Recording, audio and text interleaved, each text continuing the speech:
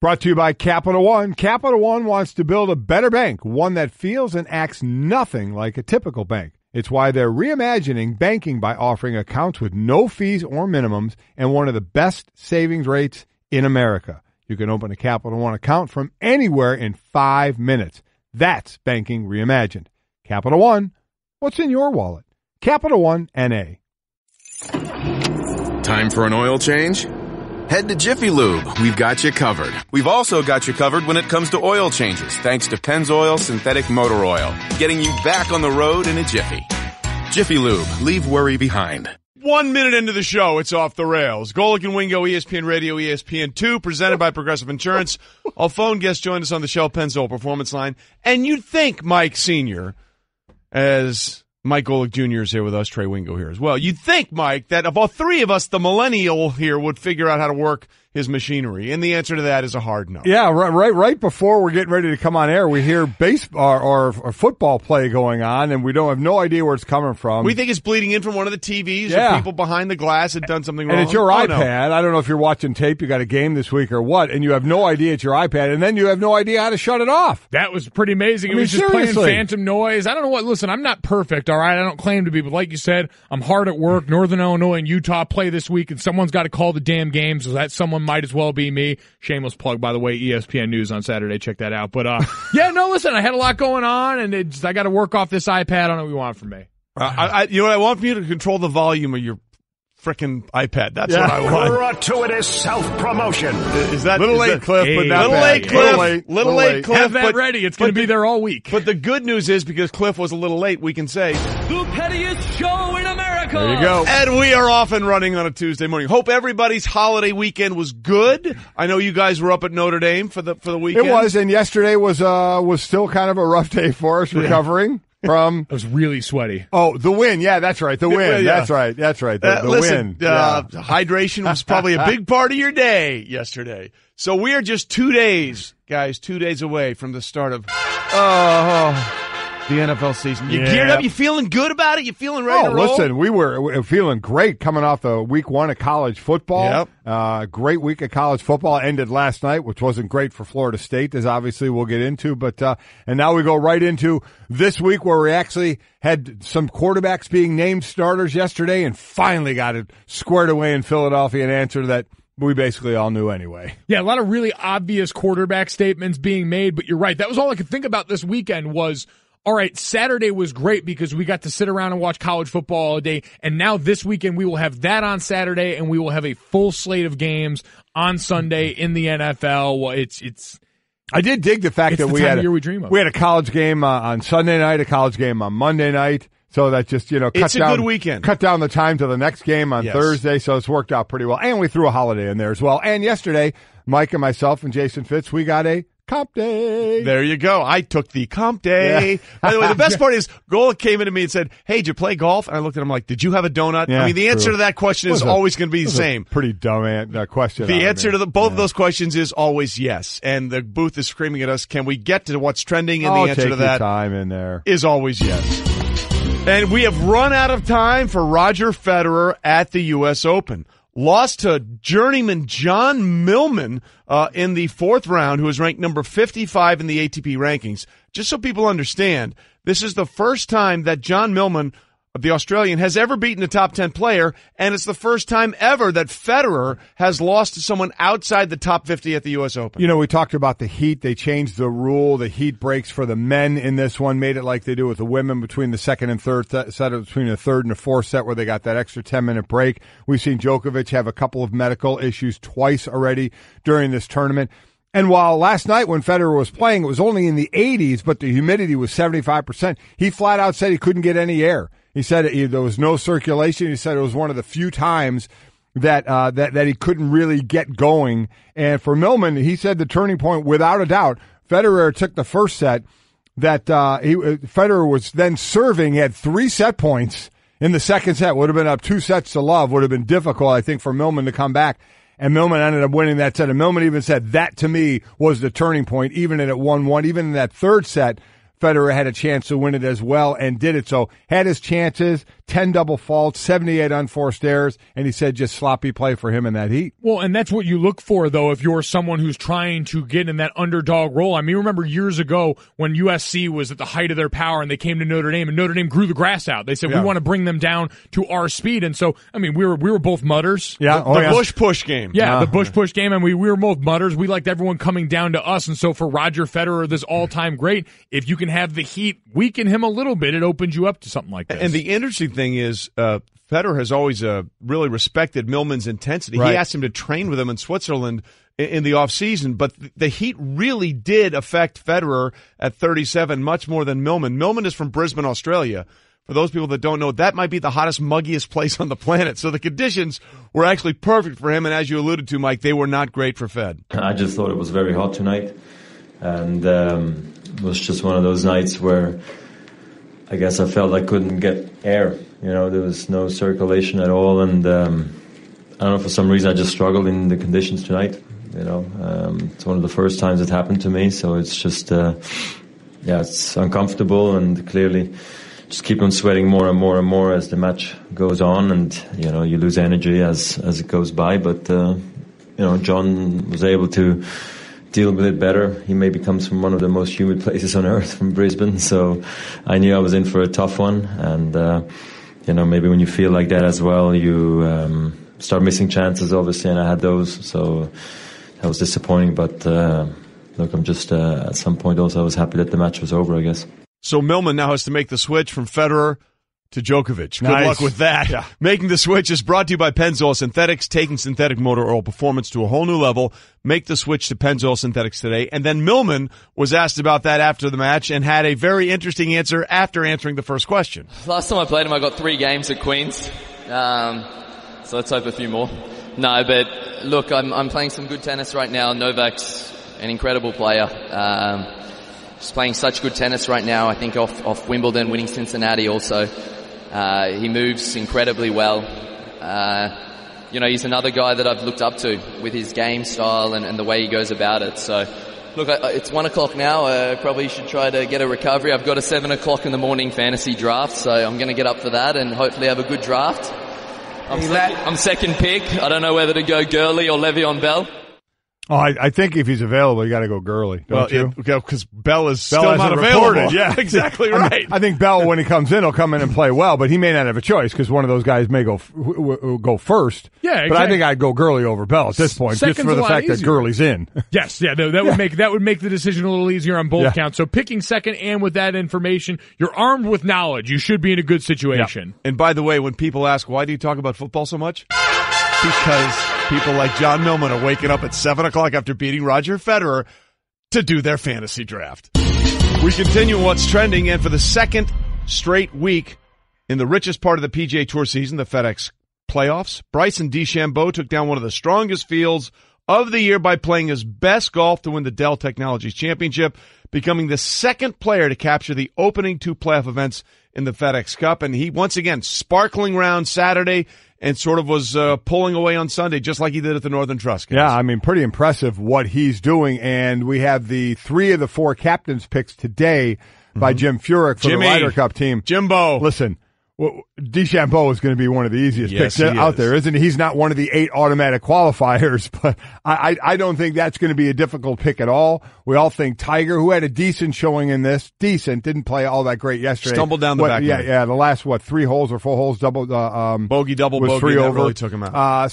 And Phil played well yesterday. Phil's played pretty well the last couple of weeks. So you're looking at, we're still looking for that 4th. We think it's Tony Finau. We're behind Tony Finau, but going to be DeChambeau. We think Mickelson and Tiger Woods. Do you think those are the 3 named today? Yeah, I think so. There's 4 that have to be named, but only 3 are named today. 3 will be named today, 5 o'clock Eastern on the Golf Channel. And let's just say I would be shocked if the three names are not in any order, Bryson DeChambeau, Phil Mickelson, and Tiger Woods. Those are the three. Well, and we always hear that a part of this is how these guys are trending. And for DeChambeau, he's got picked up his 4th career PGA Tour victory, but 3 have come since June. Yeah. Like, this guy has been hot lately at the right time, so it would make all the sense in the world to ride that wave into the Ryder Cup, hopefully, because some of it's been uncharacteristic of his normal game. Yeah, listen, this is a guy who's still only 24 years old and is just a weird dude. Remember, there was a story, not weird, but interesting, quirky. He was the one that, remember, the protractor, the compass, to read the greens. They call him the mad scientist, and this was his press conference after the win. Do you recall the first science project you ever did? Yeah, it had been one like in elementary school, right? Funny enough, I was actually trying to come up with a theory that was. Should I even say this? All right, yeah. So my first science project, I had a theory about gravity. That gravity actually pushed outward and not inward. And that's going to throw you guys for a loop. It actually got pretty high up there in the science fair. It was pretty well explained, and I had a couple interesting theories about it.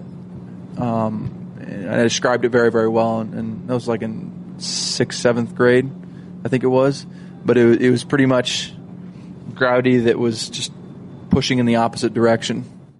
Wow. Sure. I'm sure you guys thought about that a lot, so right? 6th grade, he's talking about outward or inward and gravity, and that time I was just like an outie or an innie from my belly button. I mean, that was kind of where I was. At 6th grade, I was pulling a donut out of a tire tread and eating it after it had gone about a mile. That's right. I remember when you did that. Yeah. So me and Bryson DeChambeau had largely different childhoods, although I will say now I know the YouTube rabbit hole I'm going down when I get home. I was about gravity. To say, I'm already looking it up right now, and I'm trying to make no sense of it. I mean, I think I was eating lead paint chips at that time when I was in the 6th or 7th grade. I'm not sure I knew of gravity in 6th grade. I just look, the guy's incredibly quirky. Again, if you don't know, all his irons are the same length because he has this theory about one repetitive swing is easier and all that kind of stuff. He's an interesting dude. And by the way, his name is being announced today. Yes, it 5 o'clock on the Golf Channel as being one of the 3 captain's picks, and the final pick, which we think will be Tony Finau, will be coming next week, who also played pretty well over the weekend. Well, they just played the You Stay Wingo drop. You Stay DeGrom. Wow. Because Jacob DeGrom did the most Jacob DeGrom thing ever. He allowed 1 run on 2 hits in 6 innings on Labor Day. Also had 2 hits. It was his 25th straight start allowing 3 runs or fewer, tying the longest single streak by any pitcher in Major League history. And, of course, he didn't get the win. It's just incredible. After allowing a solo home run, he extended his streak of quality starts to 20 games, breaking a tie with Tom Seaver in 1973 for the Mets single-season record. So, again, he's battling with Aaron Nola from the Phillies and Scherzer from Washington. You look at their stats for ERA, whip, strikeouts per 9, and wins, and basically they're all in the top 10 in all those categories except for wins. DeGrom is 26. I mean, it's Scherzer who's basically just about first in just about every one of those categories. So a race to the end. But for DeGrom, again, the record is Fernando Valenzuela back in 91, I believe it was. And a few years ago, Felix Hernandez with 13 wins to win a Cy Young. He could do it with 8.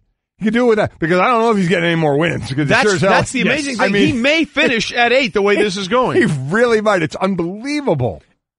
What a just tremendously frustrating. We talk all the time about how siloed baseball is and about its, batters versus pitchers and all this stuff where you can kind of cancel it out. I think of For Love of the Game where it's clear the mechanism, where it really is just you and that pitch and that batter. But man, some of this has to wear on your performance a little bit. Just this continued bout of go out there, give your best effort. And for the team, because these guys are still team players at the heart of this, it to not be good enough to help get them over the hump and to not get that support has to be maddening. Let's just try and explain it this way, how good of a season Jacob DeGrom is having. In 2014, Clayton Kershaw won the Cy Young and was MVP of the league as a pitcher. He had 27 starts. Jacob DeGrom this season already has 28 starts. Clayton Kershaw's Cy Young MVP season, he had an ERA of 1.77. Jacob DeGrom this season, an ERA of 1.68. Clayton Kershaw that season averaged just under 11 strikeouts per 9 innings. Jacob DeGrom is averaging over 11 strikeouts per 9 innings. That year, Clayton Kershaw's record was 21-3. With all those better stats, Jacob deGrom is 8-8. Yeah, it's amazing. That's how good he's been, and that's why wins and losses should not determine who the best pitcher is in Major League Baseball. Absolutely stunning the season deGrom is having, and of course, the Mets got the win, but he didn't. And we got a pair of winner-take-all games in the WNBA semifinals tonight on ESPN2. First at 8, the number 1 seed Atlanta Dream play host to Elena Deladon and the Washington Mystics. The Mystics have never reached the WNBA Finals. And then at 10 on ESPN News, Diana Taurasi and the Phoenix Mercury will play in Seattle against the Storm. So you look at Atlanta and Washington. Remember, Elena Deladon hurt her knee, and you thought, uh-oh, but it turned out to be a bone bruise. So luckily for her and that team, it wasn't anything that was going to knock her out completely in the playoffs. She had been, I think, in the WNBA Finals back in 2014 when she was in Chicago. And then you look at the other side, and it's about two former UConn players. Diana Taurasi is, 13-0 in winner-take-all games, and Sue Bird for Seattle is playing with her 5th broken nose as a professional. 5th one. Love that. That's getting your face in the mix, isn't it? Yeah, no, not afraid. Or in the way, one of the two. Yeah, I'd say either way. Your face probably not appreciative of all that, but they're certainly appreciative of the effort. Diana Taurasi, you mentioned 13-0 in winner-take-all games in the WNBA. 50-7 in elimination games, including the NBA, Olympics, and NCAA competition back at UConn. It's incredible. Like, just a staggering resume of winning. It makes sense. We always talk when we get to like the Super Bowl and the quarterfinals of players from different alma maters that might have a chance to win. UConn has to walk into this every year feeling pretty comfortable that some former UConn star is going to be hoisting the trophy. Yes, and UConn used to be very comfortable in the Final Four until Notre Dame showed up this guy's year. Took him down a peg the one year you didn't make a bet with Rebecca Lobo. The one year you didn't do that. So again, we'll see what happens tonight in a pair of WNBA semifinal games. All right, Golic and Wingo presented by Progressive Insurance. Commercial insurance through Progressive protects your business and your dream. Choose from over 30 coverage options at progressivecommercial.com. Okay, so we had Monday Night Football last night. Just not the Monday Night Football we're normally accustomed to in the month of September. It was a college game, and of course, a week from yesterday, we'll have the first doubleheader of the Monday Night Football season in the NFL, and those two games are shaping up to be very interesting, especially the latter one where you have the team that paid their player, the Rams, against the team that jettisoned their player, the Raiders, and we'll get into a little bit of that going forward. But we did have a Monday Night Football game last night, and Virginia Tech absolutely stomped on Florida State in Tallahassee, winning 24-3. It was a huge, huge start for the season for Virginia Tech. Here was Justin Fuente, their head coach, after the game. All right, Coach, you said you wanted to see how this team, young as it is, was able to finish this game. What did you see from them throughout the second half? Well, we battled. Obviously, there in the third quarter, we kept them pinned down, and I was worried that we let a couple too many opportunities get away, but we found a way to get it done. I'm proud of our kids. You knew you were going to learn something about your team on both sides of the ball. What did they show you in their road game? Well, the stage wasn't too big for them, which I'm proud of. I mean, they prepared. They understood that it's about playing the next play. Now, our challenge is in 5 days we got to play again. So I'm happy for them tonight, and then tomorrow we got to get back to work. What was your takeaway from what you saw? Well, I mean, my takeaway was Florida State, a lot of buildup with Francois coming back after the opening game last year against Alabama when he heard it. They were tied 3-3 in that game, ended up getting beat 24-7. They ended up getting beat 24-7 in that game, I should say. It was close early, but Francois ends up hurting his knee, missed the entire season. This is his first game back. His percentages, I mean, if you want to look, by the number, were pretty nice. I believe he completed about 66% of his passes, but boy, it didn't. They look like a team when we keep talking about college and preseason and no preseason games. It looked sloppy for them, and Virginia Tech looked very good. And they play that brand of Beamer ball, getting that block punt for a touchdown, which is something that you're so used to seeing covering a Virginia Tech team. But a big win for them and a tough loss for Florida State. Again, last year they were -3 in the turnovers against Alabama. Last night, -5. You're not winning games when you do that. Turn the ball over 5 times. No, and to me, last night drove home two things. One, Clemson could have the easiest road to the college football playoff. I heard you saying that this morning. So true. In the country. And Florida State last night represented every negative stereotype about the college game. Poor offensive line play out of that group, undisciplined, sloppy, turnover-ridden football. Yep. The reason you run these hurry-up, up-tempo offenses is to simplify things. And when you have a lot of these guys in situations where there was tons of pre-snap penalties, there were tons of holdings, all these things. I mean, we had the stat, over 55% of their plays went for 0 or negative yards. That was unbelievable. That was an unbelievable stat. Make sure we get that one right. I'm trying to find that. It was amazing. Because I heard you talk about it this morning.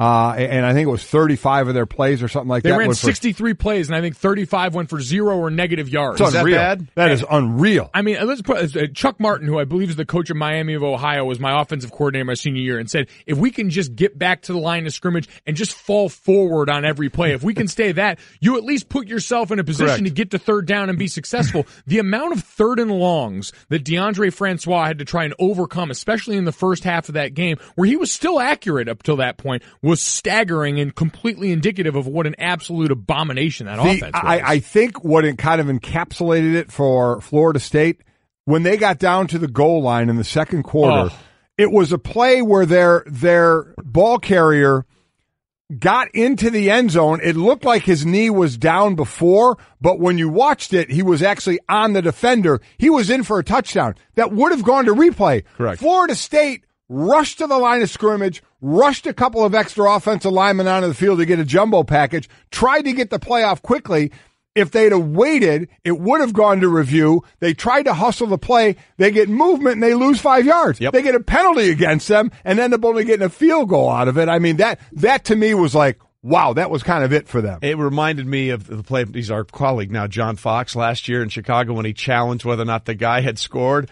And it would have been a first and goal, and then went to review and said, no, he actually fumbled over the goal line. It was a touchback. You lose the ball. Sometimes you just let these things play out, let them breathe a little bit, and sometimes they'll work out a little bit better. Speaking of letting things breathe, I think I buried the lead. Has anybody heard from Adnan this morning? Is he okay?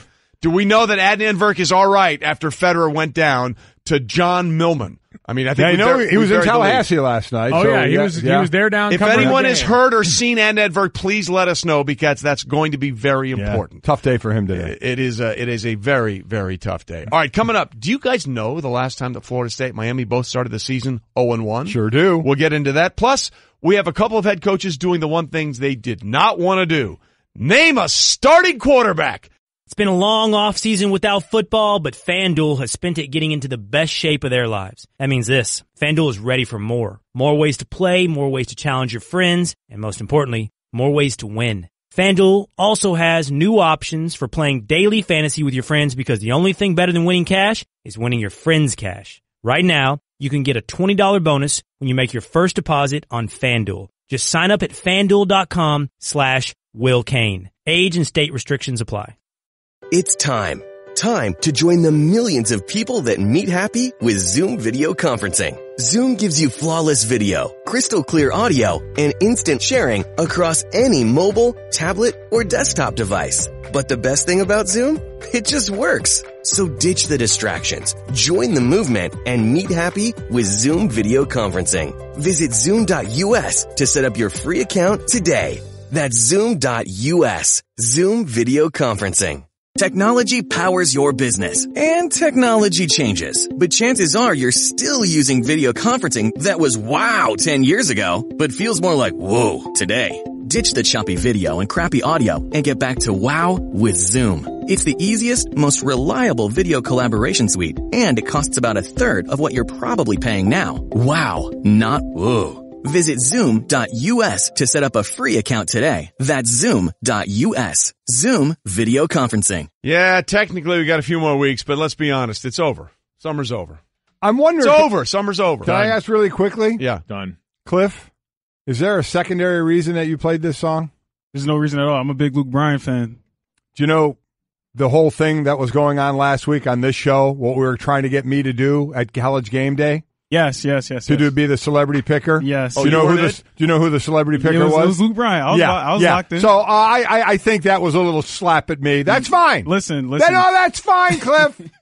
That's fine. Your feelings. Rub it in a little bit. I meant to hurt your feelings. Yeah, okay. Luke did a great job. Let me just say this real quick. Yeah. diva. Yeah. Glad you're with us. Golic and Wingo, ESPN Radio and ESPN2, presented by Progressive Insurance. All phone guests join us on the Shell Pennzoil Performance Line. By the way, do you guys know the last time that both Florida State and Miami started the season 0-1? I'm going to say it was a long time ago. That I'm is probably correct. going to go. It had to be before me, so it had to be in the 70s. 80s, 70s. Going to pick a year or just take a decade? Well, I don't think you can just take a decade. I'll take the 200s. Am I right in the decade? I'm not telling you. 2004. I don't know. I'll say 19. I think it's the 70s. So since I don't know it, I'll just split it in half and go 75.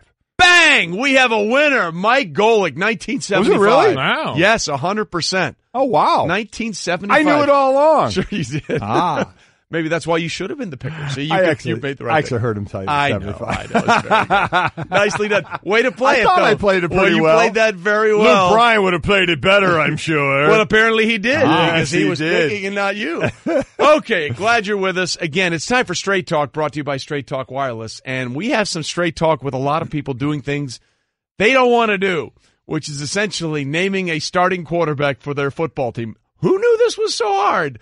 After what we saw in the game at Louisville with Alabama, Tua started, Jalen Hurts played, and then, of course, the post-game press conference on the field, which I think we all remember. Nick Saban came out and said this. Everybody knows that, Tua is going to start, this game, and we're going to use Jalen's skill set in the future to help however we feel that he can benefit the team. And I just want to be clear with everyone that I have done this in the past where we don't say who the starter is going to be for the first game, and we give both quarterbacks an opportunity to play in the game, which is exactly what we did in this game. Not a whole lot different than what we've done in the past. All right, so now we know, and you know. And that is true. He has done this in the past, but it sounded like he would rather say anything than what he just said. Listen, to me, okay, he's done it in the past, but this one had a little different feel to it because of Jalen speaking out, talking about how no coaches or anybody said anything to him. He felt a little disrespected about going into spring ball when nobody said anything about what was going on at the quarterback position. All of a sudden, it seemed there was an awful lot of love for Jalen Hurts. I don't think that I think that's what Nick Saban wanted to show. So while he has done this before, I understand that. This seemed a little bit more on the protective side. You put that with the emotion, as I heard him say, he wasn't happy that at the end of the game the way they play. Even in a blowout, Nick Saban is a guy that still gets mad when he sees little mistakes, and I get it. That's how great coaches are like that. A lot of coaches are like that, quite honestly. So he was a little upset. I think he was going to give that narrative anyway about the quarterbacks. Maria didn't even ask him about how they played, just ask a pretty basic question. But I think he didn't care what the question was. He was going to get his answer out. You couple that with a little bit of frustration at the end of the game and it being right after the game when we want to get them in the moment. And we got him, as we talked about yesterday. He had a message to send to his players and to Jalen Hurts, but he went a little over the line at that time. Well, it's just hilarious how now he responds today in the way he could have after the game, which is also the hilarious message. Talked about how he loves all his players, about how like they're his, what did he say, like they're his kids. Yeah. Yes. And here is again Nick going into more about what happened between him and Maria Taylor after the game. Do you have any regrets about the post-game interview with Maria Taylor on ESPN? I talked to Marie, and I could have handled it in a better way, but I do think that the statement that I made before about loving our players, and if I get asked to vilify a player and make another one a crown prince publicly, I might not respond to that, and I need to learn a better way to respond to that, and I will in the future. And I pray every Sunday that I never get angry. But it was a time and circumstance thing for me. I was a little upset by the way we finished the game, the penalties that we had, the mental errors that we had. So it was totally my responsibility, and we apologized for it. All right, look, we're moving on from this because whatever. Exactly. I just want to say one thing about this. When he says, I'll never respond to someone trying to vilify our players, that was not in any way, shape, or form what the question was. She said, what did you learn about your two quarterbacks? She didn't say, tell me something bad about your two quarterbacks. There's no soapbox here, but let's just be honest about what it was. He chose to go down that road because, as you said, he wanted to get that answer out there. That question was completely normal and fine. And quickly what I'll say, because I've heard people say he should have just answered this way. Well, Nick Saban has been doing this a long time. Correct. Nick Saban has ruffled more than a few feathers in the media. So to all of a sudden say he should have done it this way, that's a little tough to say. I mean, Nick has a little bit of a fuse to him. Nick is not afraid to go off a little bit. So he's more apt to step over the line than he is to give the answer that everybody thinks we should hear from a coach, in my opinion. I mean, but what everyone wants to hear, it's what he purports to want to say. Like, if you tell us you want to talk glowingly about your players, then do it. You chose to make it a combative thing. I guess my thing too is if you want to say that's Nick, then don't get mad when we say he acted like a jerk. Like, if you're saying he chooses to act like a jerk, then all the people who get mad when we call it what it is need to probably pipe down on that. No, I agree with that because, listen, he is harsh.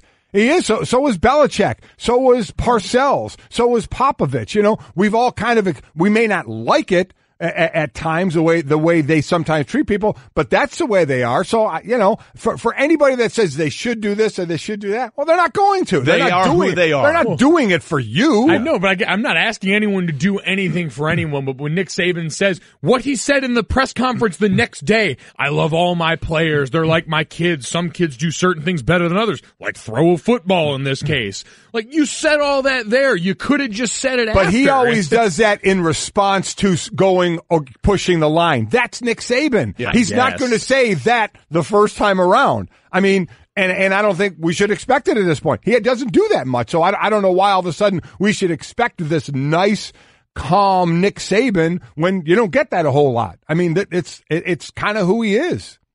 Yeah, and you know what? It's been really successful, and that's never going to change, much in the same way you can try and change the way Bill Belichick is doing, and he'll just say, we're on to Cincinnati. I mean, that's the way it's going to go. We do need to kind of parse that, though, because not every one of those traits is tied back to this core value that makes them successful. Sometimes that's a trait that might not work in that.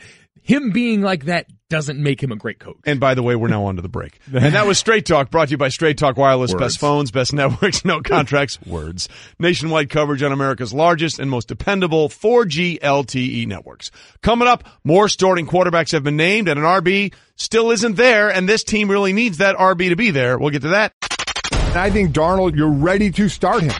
Put him on the field, man. Let's get this thing going. We're not starting him because he's a rookie and he's not ready. We're starting him because he gives us a chance to win the game. You have the biggest lotto ticket the NFL can offer. You got to get it on the field. You got to see if it's real or if it's fool's gold. The game doesn't seem too big for him. He's playing beyond his years right now. He just came in with a work hard mentality and kept his head down, and he earned it. Sports Center brought to you by Goodyear. In college football, getting knocked down makes you tougher, but getting back up makes you blimp-worthy. Keep going strong no matter what on tires you can count on. Let Goodyear help you choose the right tires at Goodyear.com. Golic and Wingo with you on ESPN Radio and ESPN2. You can get in touch with us two ways. 1-800-Flowers.com Twitter feed at Golic and Wingo, or call in on our call-in line, 860-506-5505. Let us know what you're thinking about, and we'll decide whether or not we want to talk about it. One of the things that we know for sure, and actually we've probably known for a while, is that we will have at least one rookie quarterback starting week one of the regular season in the NFL for 11 straight seasons. That was sealed for certain when Todd Bowles made the announcement we all knew was coming. Sam Darnold will start week one, Monday Night Football for the Jets. Sam had a good preseason. We weren't holding him back, but we weren't rushing him at the same time.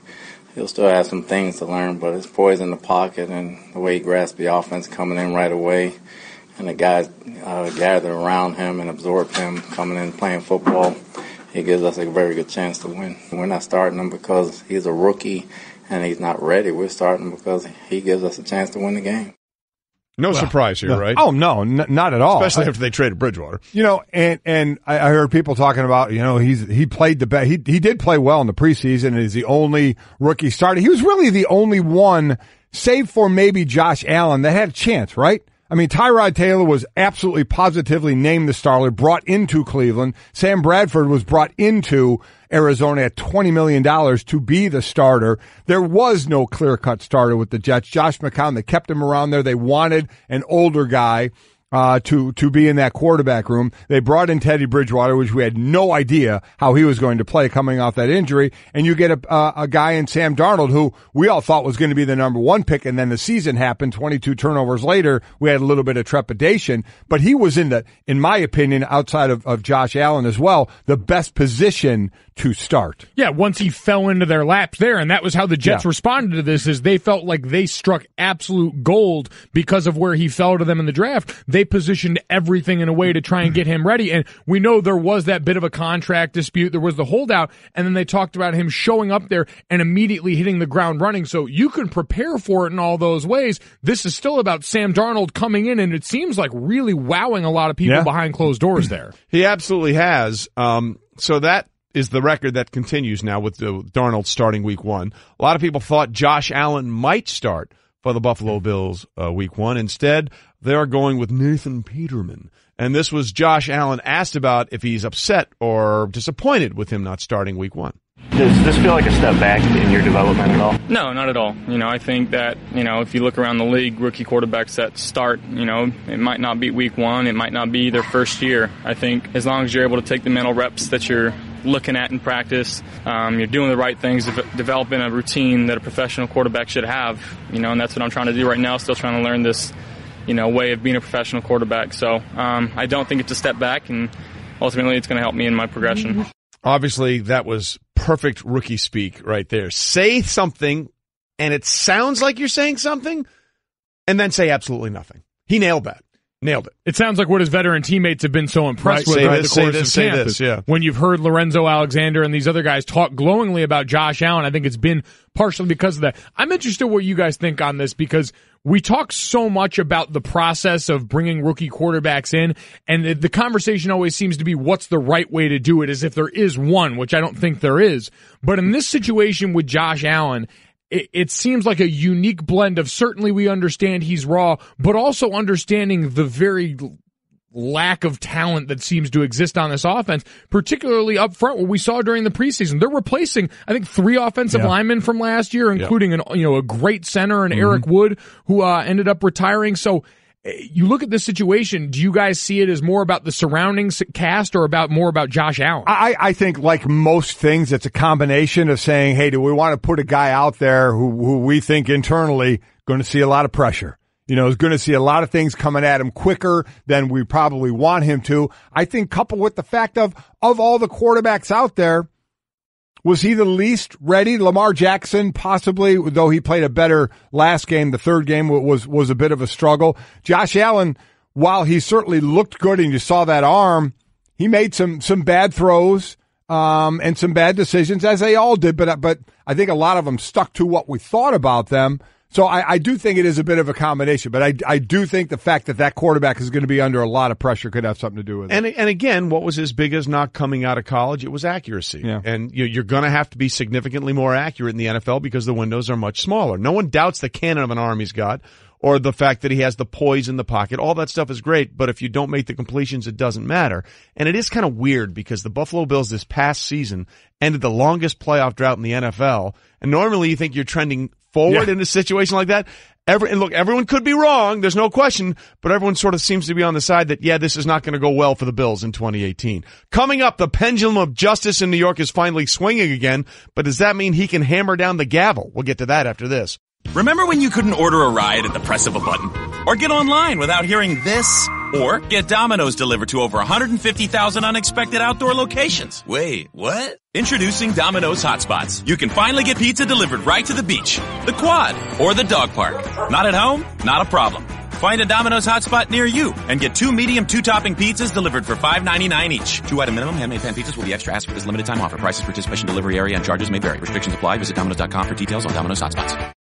Brought to you by Capital One. Capital One wants to build a better bank, one that feels and acts nothing like a typical bank. It's why they're reimagining banking by offering accounts with no fees or minimums and one of the best savings rates in America. You can open a Capital One account from anywhere in 5 minutes. That's banking reimagined. Capital One, what's in your wallet? Capital One, N.A. Time for an oil change? Head to Jiffy Lube. We've got you covered. We've also got you covered when it comes to oil changes, thanks to Pennzoil Synthetic Motor Oil, getting you back on the road in a jiffy. Jiffy Lube. Leave worry behind. Glad you're with us. Golic and Wingo on ESPN Radio and ESPN2 as we will be going forward. We're excited about that. The first 2 hours of the show now from 6 to 8 Eastern are on ESPN2 as well as ESPN Radio. We are presented by Progressive Insurance. All phone guests join us on the Shell Pennzoil Performance Line. See all the days it is today? You know, it's like waffle day there are too many days. Donut day, or you notice how I went to food right away on this? Stacking days. So supposedly today, Tuesday, September 4th, Newspaper Carrier Day. What? Newspaper carrier, like the person, like a paper delivery person. Like a paper boy. Like a kid that used to ride his bike, but now an adult who throws it out the window of their car as they drive by. Uh-huh. Another Look Unlimited Day. It's always the Tuesday after Labor Day. I've never heard of that in my life. That one sounds like it's used to move merch. Yep. Wildlife Day, College Colors Day, and Macadamia Nut Day. Okay. You know what the most important part of today is, though? What's that? It's Bay Day. Beyonce's birthday today. Is it really? Yes. Queen Bee turns, 37 today? No, she is 29, always in my heart, 29. Listen, she transcends any sort of numerical value you can attach to her age, all right? She's essentially a deity, and I'd appreciate that kind of respect. Let's just all say we love her and let's move on. Yep, don't poke dive. Yeah. Did you ever see that Saturday Night Live skit they did a few years ago when someone said, I really don't like Beyonce. Yeah. What do you mean you don't like Beyonce? Don't do it. It's very don't very go down true. that. Do not very go good. down that road. A lot to get to this morning, and we'll get to all of it. But first, let's start with what's trending, and the trend continues for Roger Federer, who has not won the U.S. Open in now over a decade. He last hoisted the trophy at Flushing Meadows in 2008. Surprising upset in 4 sets to Australian John Millman last night. Listen, this is the first time ever that Millman had beaten a top 10 opponent, and the first time ever that Federer had lost a match at the U.S. Open to someone outside the top 50 in the world. You know, we talked about the heat that was there, especially when this tournament started, where they changed the rule on the men's side for heat breaks. It was in the 80s last night, but the humidity was like 75%. And Roger Federer flat out said it affected him. He said it absolutely affected him. He had a chance. He won the first set. He had 3 break points serving to win the second set. Didn't get it done. He had a chance in the third set to win the set to end the set. Didn't get it done. He just said, listen, I ran out of gas. Millman did a better job of dealing with the heat, but 78 unforced errors, 10 double faults in this one. Just didn't play well. Fatigue makes cowards of us all, and pointed out, and rightfully so, that Millman, based on where he's from, might have a little bit of an advantage considering the elements on there from, Brisbane, Australia? Brisbane, Australia. Yeah. It is one of the hottest, muggiest places in the world. And the funny thing is, you're right, Federer is notorious for being as fit or more fit than anyone. He trains down in, I think, in Qatar in the heat in the middle of the day, sometimes going through 8 practice opponents during a week because they can't keep up with him. So very odd to see Federer at 37 now, guys. Just going to say. Yeah, the guy who, could not maintain and find his composure in that heat. And you have to wonder if that's eventually going to be a problem going forward for him, right? And that's always the one thing we hear from all-time greats, which is, I don't want to stick around if I can't maintain the level that I'm accustomed to. And Federer started playing fewer tournaments and structuring it in such a way to kind of preserve that for himself, but eventually it always is going to force the hand, and we're waiting to see that with this crop of greats across all different sports right now. And again, congratulations to John Millman. You knocked down Roger Federer, the guy with the most Grand Slam titles in the history of the sport, and now you've got to play Joker in the next round. So rest up, recover, and get ready for arguably the guy that's playing the best right now of anybody in the world, Novak Djokovic. Well, for the second straight week, Bryson DeChambeau, the mad scientist on the PGA Tour, walking away with the biggest check at one of the biggest tournaments. He won the second straight of the 4 FedEx Cup playoff events, this time taking the Dell Technologies Open up in Boston. Shot a final round 67 and is assured of being the number 1 seed when he gets to the Tour Championship in 2 weeks, regardless of what happens at the third playoff event next week or this week coming up in Philadelphia. Setting himself up for a nice $10 million payday in this FedEx Cup. Yes. And also, maybe not about how many you win, but when you win, setting himself up for that decision today by Jim Furyk, we had the 8 automatics on the Ryder Cup, and then there's going to be the 4 captain picks, of which 3 are picked today. Jimbo, Bryson DeChambeau. I mean, you want to talk about this? He should be the absolute lock. So do we think it's going to be DeChambeau, Mickelson, and Woods announced today, and then that last spot of who it may go to? But I don't think there's any doubt we're hearing DeChambeau's name today. Yeah, riding the hot hand, because especially right now too, trending has always been the word that we've associated with these last few, especially the captain's picks. And DeChambeau, I think, is 96 on the tour, and fairways hit was 9th in the tournament this weekend. Has kind of been riding that hot hand and that, so might as well. And again, those captain's picks, 5 o'clock today by Jim Furyk on the Golf Channel. And just for keeping interest, there are 12 picks on the Ryder Cup team. The first 8 are automatic. 9, 10, and 11 in the points at the time of which they made the selections were Bryson DeChambeau, Phil Mickelson, and Tiger Woods. Yeah. So I would, for entertainment purposes only, except for a few states, I would say if you wanted to be entertained on this certain topic, you would be entertained with a large chunk of entertainment. That the 3 names you will hear out of Jim Furyk's mouth today will be Bryson DeChambeau, Tiger Woods, and Phil Mickelson. We are confident that DeChambeau will remain to the U.S. Ryder Cup team today, and a confidence team is brought to you by National Mortgage Lender Quicken Loans. Apply simply, understand fully, mortgage confidence. And we continue with what's trending, and Aaron Judge, returning from the injury, took a big step forward on Monday when the Yankees right fielder swung a bat for the first time since breaking a bone in his right wrist in July. And guys, even though that the Yankees are well ensconced in that first playoff wild card standing right now, I think they're 4.5 games up on the A's. 3.5 now. 3.5 now. They still have a comfortable lead, and they're well over 500. You cannot overestimate the difference that Aaron Judge has made in this lineup. It's remarkable when you look at what the Yankees are with and without him in the lineup. So is anybody concerned? We heard 3 weeks on this. Now, there's very optimistic, didn't you think? But there's the 3 weeks of, are you back in 3 weeks, or are you just back to being able to maybe swing a bat in 3 weeks? Well, that seems to be the discrepancy here, because a lot of people were saying it was supposed to be 3 weeks, but I remember hearing, I thought when this first happened, it was going to be 3 weeks before he could pick up a bat again. 3 weeks of recovery time, and then start the process. Because we know with a lot of injuries, there is that timetable where it's just rehab or just treatment or just these things, and now getting back to the point, he took 25 dry strings without hitting a ball, another 25 with a ball off the tee, right. So he went max effort. It still wasn't quite in a live situation where he would have to adjust. He would have to do some of the things that come in the normal at bat. And this rehab, when you have a chip bone, is nothing but waiting. Yep. I mean, that's the rehab, is waiting, and then obviously getting used to swinging a bat. What he said, at one point, the pain was at a 5. 2 weeks later, it was at a 4. So there was concern, is it not healing fast enough? That's all you can do with a bone. It's just kind of wait. And then, obviously they haven't been as good with him out of the lineup as in. Well, it really is amazing when you look at all the sluggers that they have in this lineup. And some of them have been nicked up along the way, whether it's Sanchez or Didi and all that kind of stuff. And you have Stanton there. So you think, okay, our lineup is protected.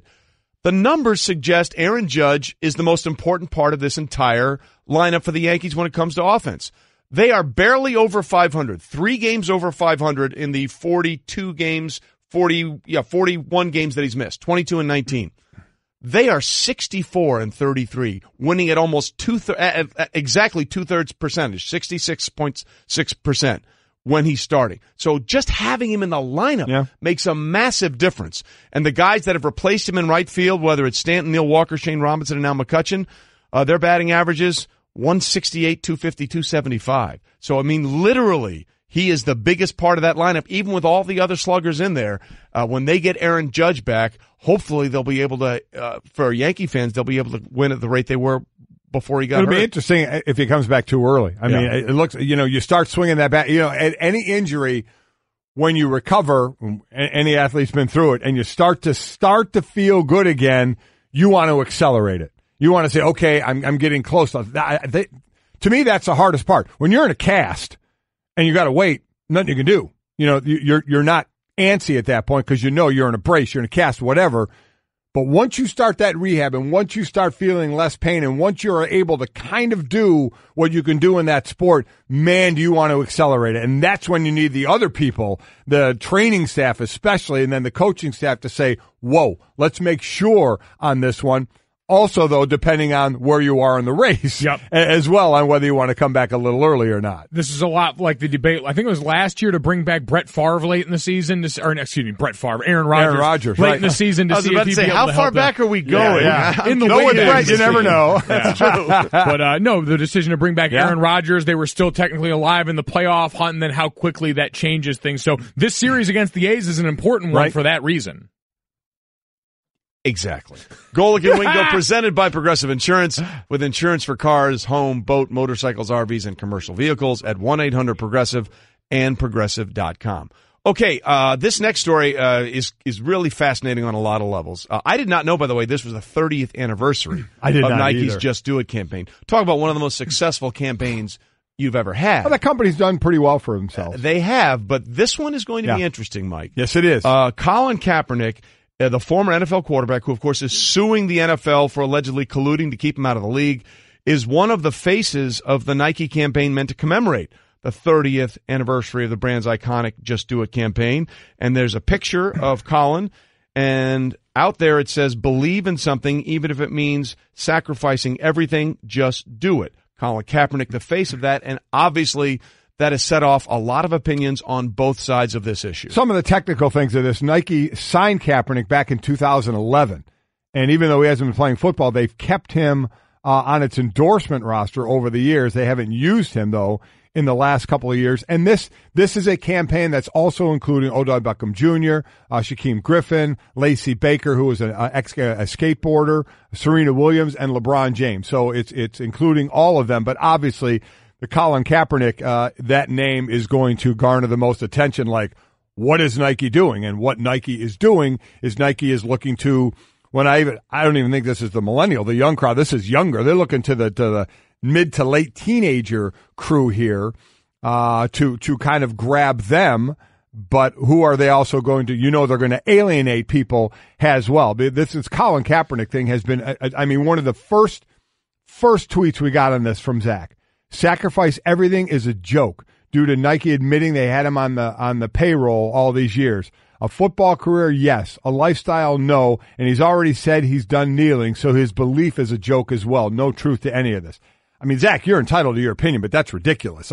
Just because he said if he was going to play, he wasn't going to kneel again, doesn't mean he doesn't believe in what he's doing. Correct. Him kneeling and starting what started and where it went, at some point do we think the narrative lost its way a bit? Yes, but there have been a lot of guys that have done a lot of things, and the league jumped in and is working with the players, albeit they want it even at a higher level. But something has come out of this. Oh, including Colin Kaepernick donating $1 million and sending plane full of food and clothing to areas where it's needed for people. So he has sacrificed a lot, and he doesn't have a career right now, and he is suing the NFL for it. So this is going to be a real line drawer for a lot of people. And for Nike, this absolutely, for companies that want to steer clear a lot of times of any kind of controversy, they certainly have jumped into this one feet first, because they're going to get many people that applaud what they do and many people that said, you know what, my Nike symbol is gone. Oh,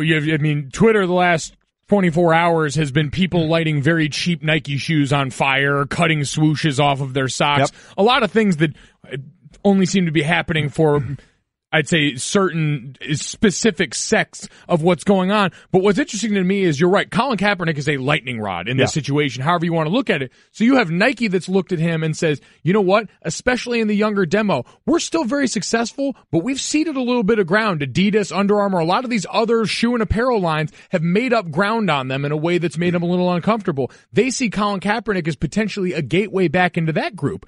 On the other side, you have the NFL, and they have this overlap there. Nike just re-upped. That's a 10-year deal going to 2028 with the NFL as their lead apparel, the swoosh on the jerseys. And you've got part of that audience, and both businesses that think they know their clients. The NFL says, at least the ownership, the fact Colin's not signed, most look and say, Colin, what's the line we've heard? Might be bad for business, might alienate some of their audience. So you've got one side connected to Nike in the NFL thinking he might be bad for their business, and another side, somewhat tangent, Nike, the apparel side, saying he might be exactly what we need. Yeah, and to your point, just so people understand, this is Gino Fiscinati, the Nike's Vice President of Brands for North America, saying, we believe Colin is one of the most inspirational athletes of this generation who's leveraged the power of sport to help move the world forward. He goes on to say, or just reference, that the new ad campaign is meant specifically to speak to 15 to 17-year-olds. And that's fine, but most 15 to 17-year-olds aren't going to be the ones with the capital to spend to buy the stuff they want to buy. That's coming from the 40 to 50-year-olds, right, who are the parents of the 15 to 17-year-olds. And that's what makes this fascinating. Because as you said, most companies try to avoid something that they believe, whether it's right or wrong, would drag on their bottom line. And what is one of the things that's trending right now on Twitter? Nike boycott. Yeah. And now, listen, if you've already bought the product, I don't know why cutting it up is serving anybody, because all you're doing is taking something that you actually spent money on and making it useless or look silly. If you want to do that, that's fine. Sure. But I think the bigger question becomes, will you buy less Nike stuff going forward? And I thought this was interesting. So Darren Ravel was the one that originally tweeted this out that kind of caught fire. And so Darren put up a poll, and it was 35,000 people, and it's on Darren's timeline, so take that for what you will, however his timeline is curated, etc. But it was 3 choices. Does Colin Kaepernick being the face of the Just Do It campaign make you more likely to buy Nike products, less likely to buy Nike products, or does not affect your purchasing habit?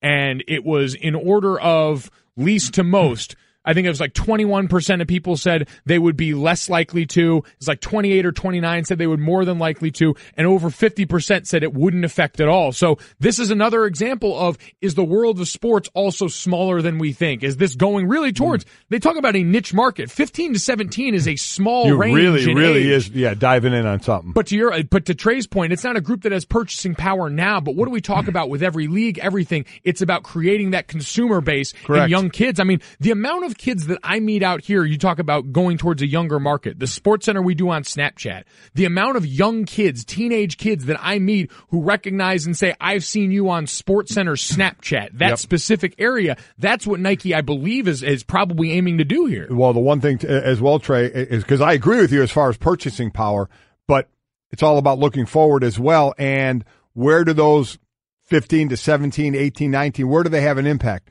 Social media, as you mentioned, Snapchat, Twitter, and way more than the 40-year-olds. Correct. And the 50-year-olds have an impact on that part. And that's where we are now in the social media world, where they will be out there, these teenagers who like this, singing the praises of it, giving a good analysis of this, where other... But it's still a chance. It's still a chance they're taking. It's a big chance. Listen, and is this about business as well and increasing? Yeah, I mean, come on. Let's not get too altruistic here and think Nike is doing this. Wow, look what they're doing. They're trying to make money as well. They're trying to grab the next group of people who will have purchasing power down the line there and can really spit out good vibe about their product on social media to help their bottom line. So let's not get too crazy that they're doing this all for the good of everything as well. And that's why I'm very interested, because this has the potential, and we already see some of it, to go the same way that a lot of the protests went, which is things get hijacked. You already saw a number of people yesterday posting the sacrifice everything thing and putting like Pat Tillman's picture underneath it and continuing to hijack his identity in a way that is gross and uncomfortable throughout all of this. But the military, opposition is getting put right back into the forefront of this.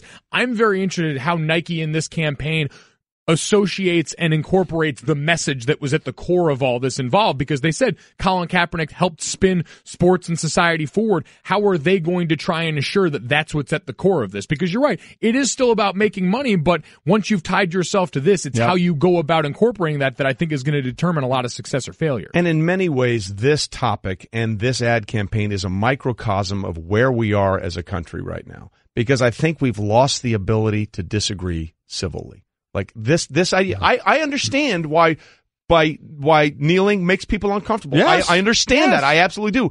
I also understand why they are choosing to do what they're doing. And I understand that because we live in America where you have the freedom to express yourself, That's okay. Yeah. The thing that in a peaceful, nonviolent way. Yeah. And people say, well, don't do it on the job. Well, that's not up to you. That's up to their employers. Well, that's the thing. You can't tell. That's up to their employers to figure. That's not up to you on Twitter. That's always been one of the interesting things about this is you telling somebody else how they should go about their business, protesting something. The bottom line is you want this to bring about conversation. And to your point, Trey, I agree. Unfortunately, it becomes too confrontational and not enough conversational in this situation. The ability to agree to disagree is significant. Yep, It's what made us a great country for all these years. I think we need to find a way to get back to that.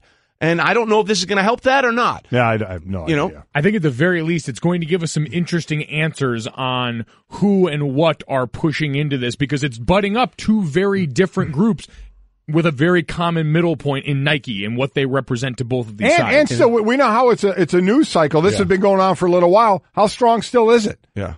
How strong still is it now that we're back in it again with his name and his face are going to be out there? Is it going to get as intense as it was? Or have a lot of people kind of moved on to the point of the poll that you just mentioned, where over 50% of people said, doesn't matter to me. Don't care. Not going to affect me at all. One thing we haven't moved on, the NFL still hasn't figured out this anthem policy. No, they haven't. Remember, I mean, this was the whole thing of the spring meeting. Hey, we're gonna do this and do that. Now they've walked it back. They are working with the NFLPA in this, but again, game starts Thursday. Yep. And they don't still have a policy that everyone can agree to. And still a collusion lawsuit going through with Colin that involves a league where Nike is one of the principal sponsors. Like, there's a lot of very interesting mesh points. Exactly. And we'll see how this plays out going forward. All right, coming up, who had the best win of the weekend in college football, and why did Nick Saban go the opposite direction? We'll ask Paul. It's been a long off-season without football, but FanDuel has spent it getting into the best shape of their lives. That means this: FanDuel is ready for more. More ways to play, more ways to challenge your friends, and most importantly, more ways to win. FanDuel also has new options for playing daily fantasy with your friends, because the only thing better than winning cash is winning your friends' cash. Right now, you can get a $20 bonus when you make your first deposit on FanDuel. Just sign up at FanDuel.com/Will Kane. Age and state restrictions apply. It's time to join the millions of people that meet happy with Zoom video conferencing. Zoom gives you flawless video, crystal clear audio, and instant sharing across any mobile, tablet, or desktop device. But the best thing about Zoom?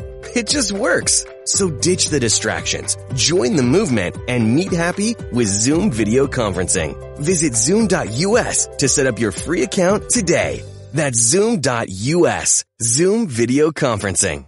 Technology powers your business, and technology changes. But chances are you're still using video conferencing that was wow 10 years ago, but feels more like whoa today. Ditch the choppy video and crappy audio and get back to wow with Zoom. It's the easiest, most reliable video collaboration suite, and it costs about a third of what you're probably paying now. Wow, not whoa. Visit Zoom.us to set up a free account today. That's Zoom.us. Zoom video conferencing. Yeah, baby. Digging the tunes this morning. Golic and Wingo, ESPN Radio and ESPN2.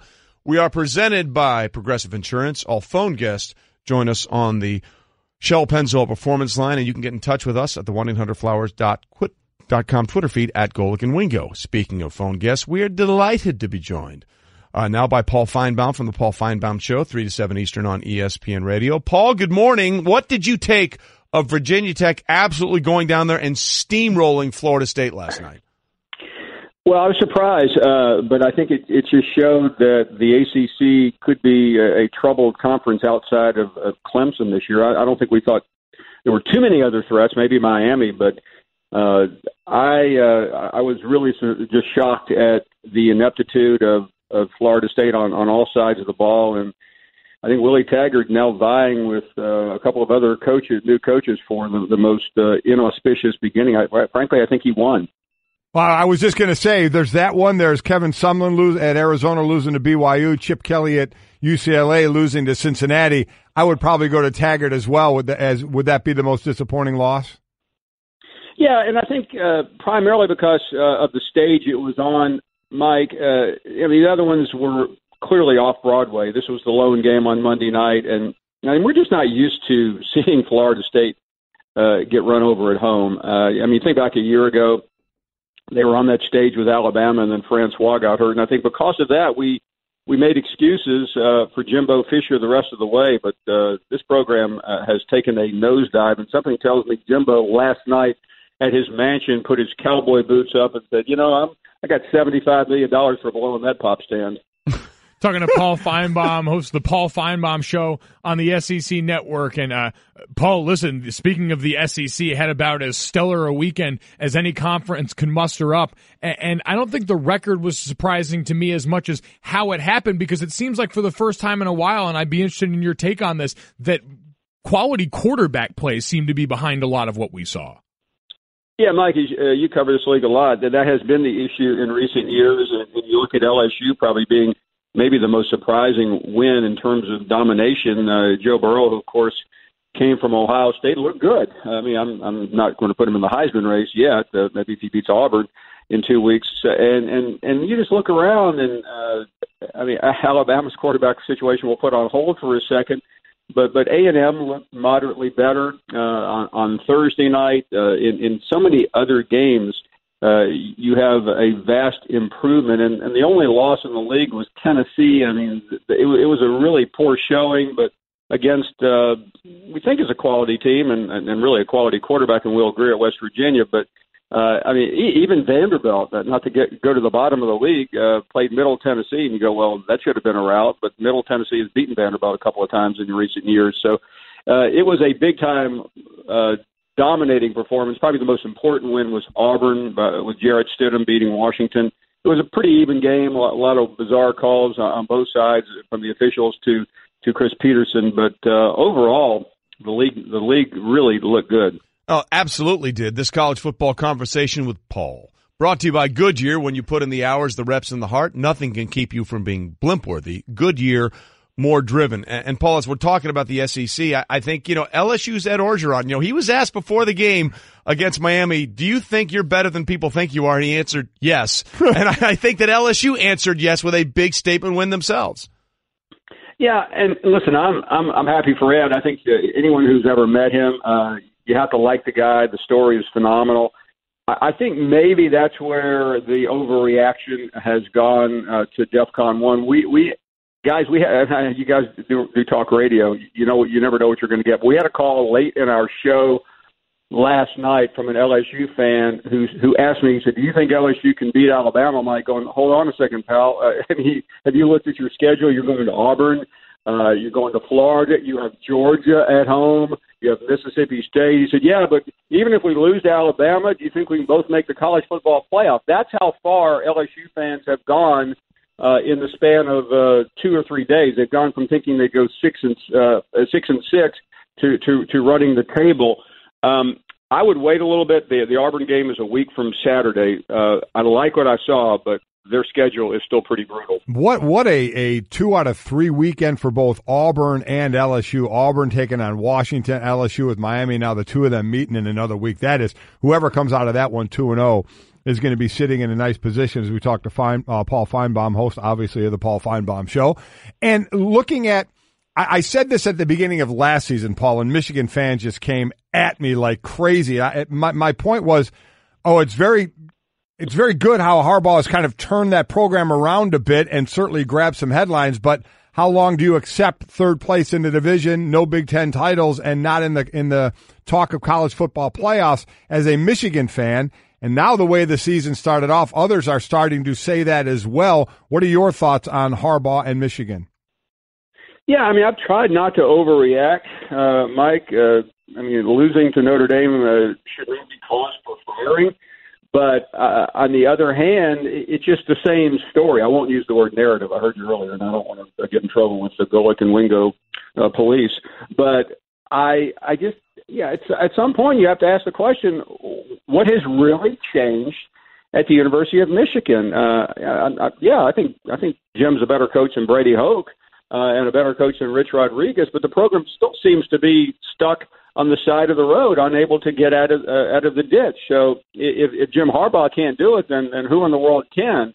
So I'm not asking patience. That's not my business. Michigan fans can do whatever they want, but this season ultimately will be determined by how Michigan plays against Michigan State, Penn State, and Ohio State. And if they have the same results that they have had, for most, not all of Harbaugh's career, then I think at the end of the season, fans are going to be asking, what good is it having Jim Harbaugh as our coach? Well, yeah, Bill Parcells famously said, Paul, you are what your record says you are. And at the end of the day, I believe he's a better coach than Brady Hoke too, but the record suggests they're the identical coach. And the thing that Jim has done a remarkable job at is marketing. Let's be honest about these trips. He goes to Rome, he goes to Paris, and we get Marty Smith to follow him, and all that stuff's wonderful. But if it doesn't translate into more wins on the field, at what point, what good is it?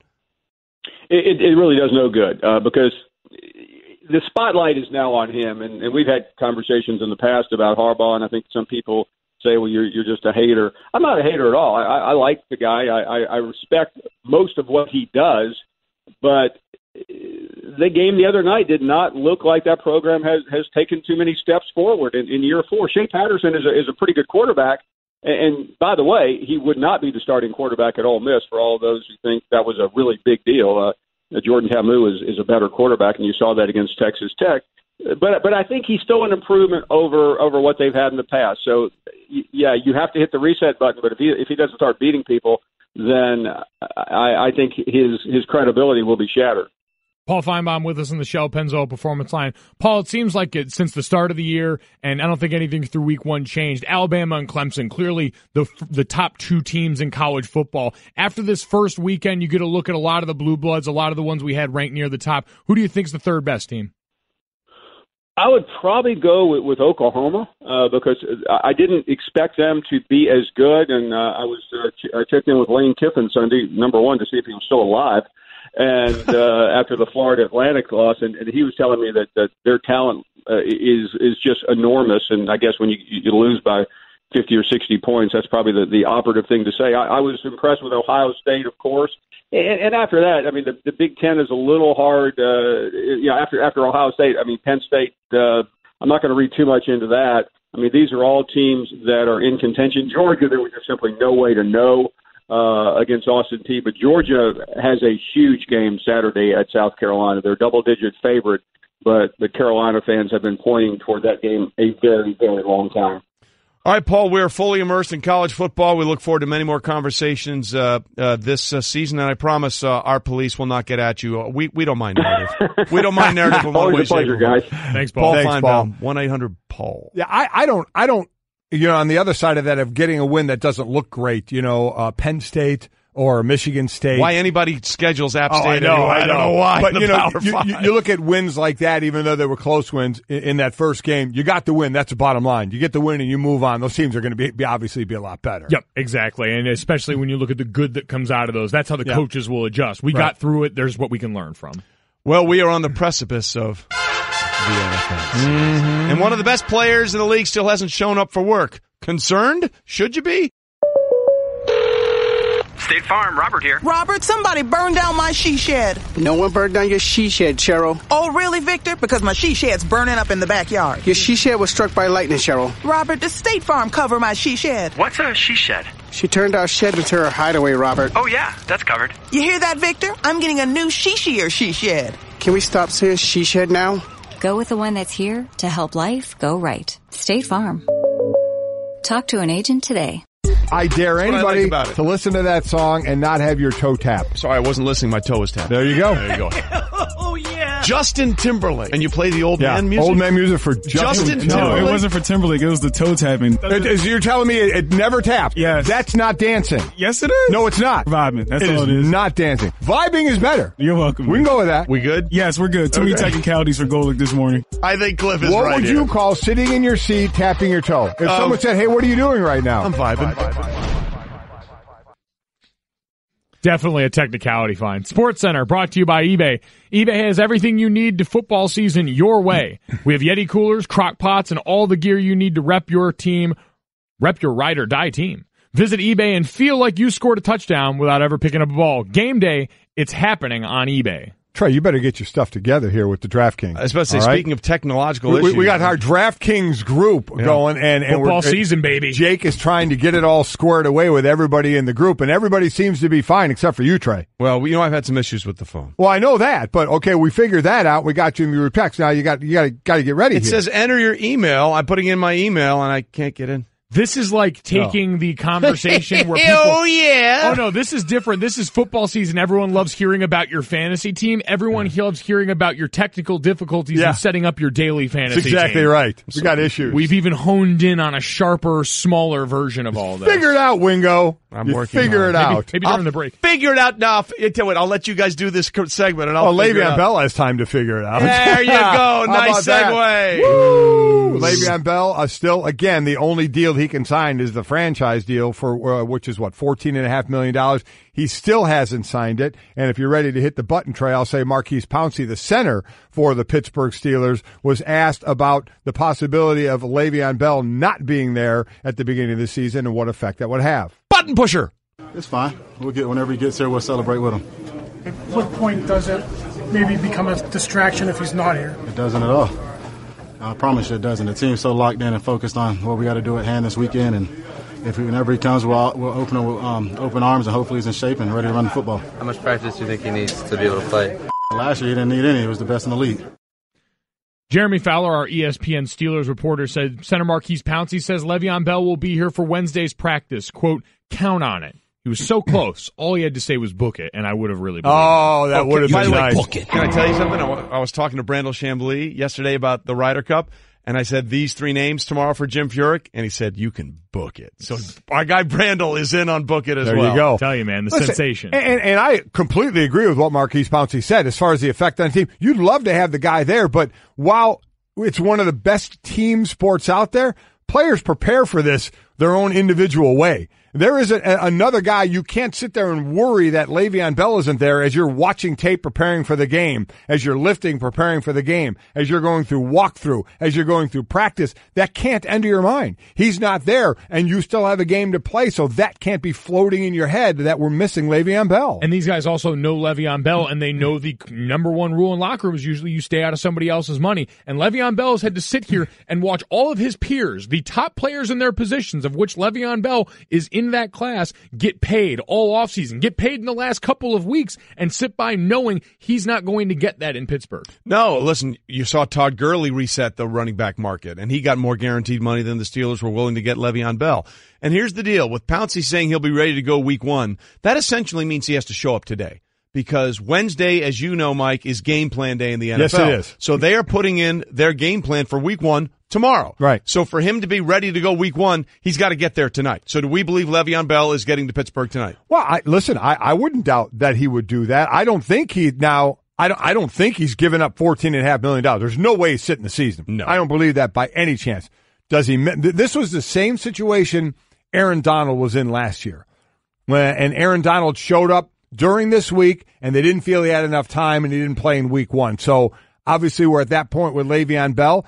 Does he just show up and not play in this game? Does he miss a game or two? I don't know. I don't know if he does. I mean, I guess, Mike, I wouldn't understand if you're going to play the season this year and make your money, which I do believe he's going to do.